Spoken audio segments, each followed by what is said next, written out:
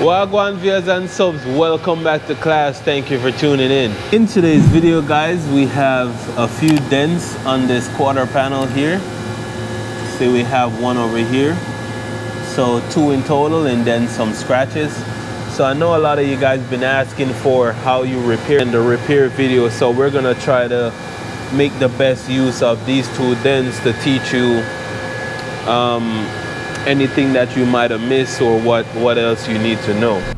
Now, to get started on these dents, we're gonna be using the Ultra Ding Master. This is a glue pulling kit.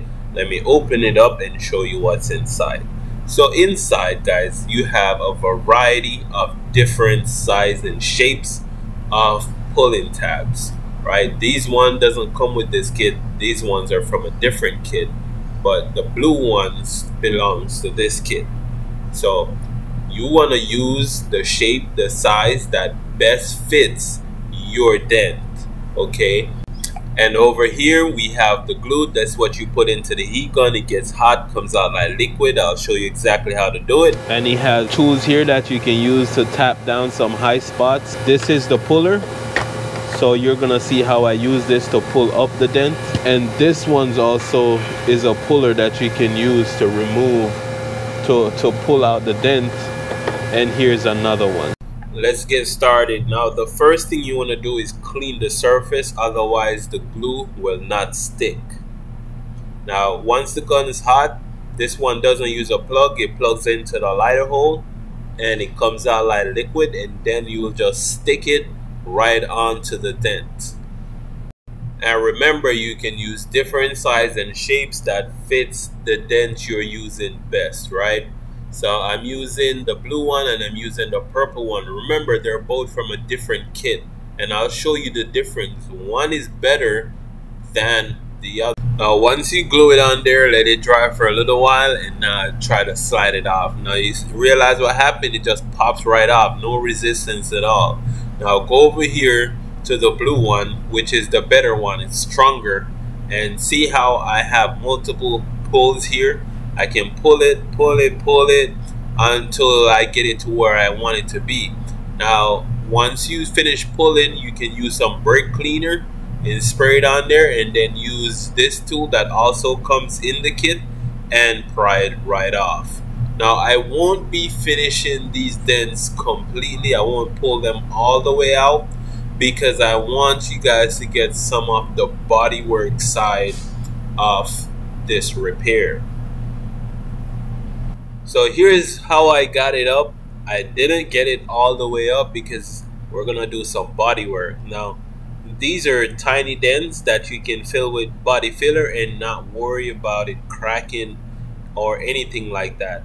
I had placed one more on here because I didn't get a good pull on the first one. So I put one more on here just to get this spot a little bit higher.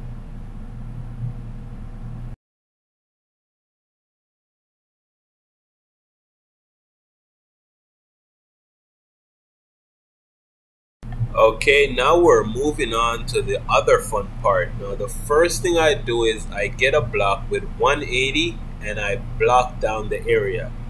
Once you block the area, this will highlight that dent where you can better see it and know exactly where you need to put your body filler.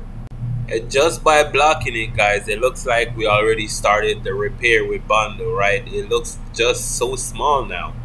All we gotta do is fill that with 1 to 2 coats of body filler, and I'll show you exactly how to do it without killing yourself, spending a whole hour doing something that should be done in 15 minutes. Now to get the bundle started, I'm sanding the surrounding area with some 180 grit sandpaper. This way I can make sure that I have proper adhesion. You don't want to apply body filler on over clear coat or an unsanded area, otherwise it will not be sticking. I'll be using the Rage brand body filler. Now when you mix up your body filler, if it's too blue like this, it probably means that you have too much body filler, and that could cause pinholes. Now if it's too gray or too light, it might indicate that you don't have enough body filler. And once you mix up your body filler, make sure that it's uniform. It should be one color. It should not be two color before you apply it on there. Now what I'm going to do is I'm just going to apply the body filler exactly into that dent. I don't want to go any further just yet. Just like when I'm painting, the first thing I like to do, I like to get some coverage in the repaired area before I actually start painting the whole thing, right? That gives me, that it actually saves time, right? And it gives you a smoother finish in the end, believe it or not. Now, it doesn't matter how you do your work, just make sure you get the same result in the end. This here is a cheese grater. It's very old school. This is one of the things I learned on when I was starting out in this field. It is a very good tool to use. It saves you a lot of time. Now, the trick with this is you want to make sure that you use it while the body filler that you applied is semi-hard. Now, if you have it dry like I have it here, you notice that it barely want to cut anything. You have to make sure that it's semi-hard to get the best use out of it. Now, here's another important step. When you're blocking your body filler, make sure you're using a hard block. There is soft block that you can use for wet sanding and buffing, or even just buffing for a blend or paint. You want to use a hard block. Now, I could use a smaller one, couldn't find it, so I decided to go with this big one. So what you want to do is block in different direction. Don't block in the same direction. That way you don't eat up the surrounding areas and then it starts to get wavy. So if you do it my way, guys, I promise you 2 to 3 coats of body filler and you're done. Now guys, notice how the body filler stayed exactly where it's needed, but it's not quite done yet. It's still uneven. We need to get some more body filler on here to make it straight and even. I'm mixing up some more body filler. This is the glaze body filler, the 3M glaze body filler. It's not a lot of body to it. It's lightweight body filler. This is good for the finishing touch with your bodywork. It's easy to sand and it's easy to apply. Now I'm going to go a little bit further than I did with the first coating of body filler, because now I need to get the bodywork straight and sand it out even.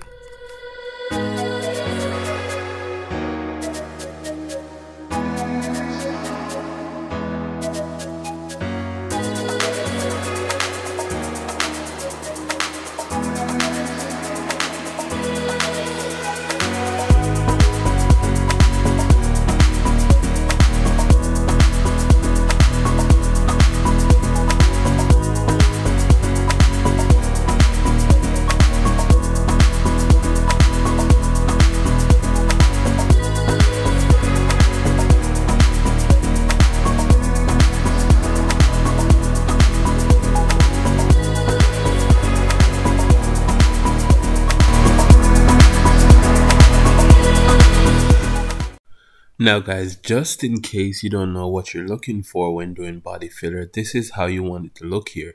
See how it looks nice and faded? That's what you want. These areas need more sanding, and this area definitely need more sanding. So you want to keep on blocking it flat with the block until you get it to look like this.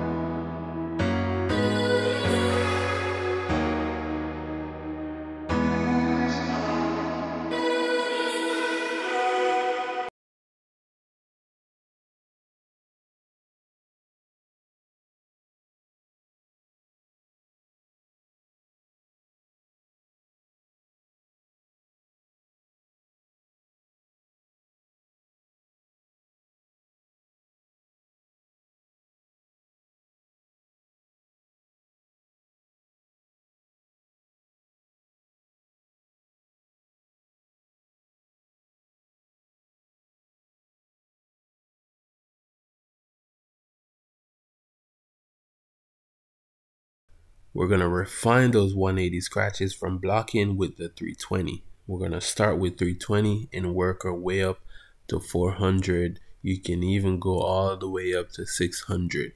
Now try not to dig into it. Sand it nice and flat. Curve the DA in areas that are curved to make sure you get it properly sanded.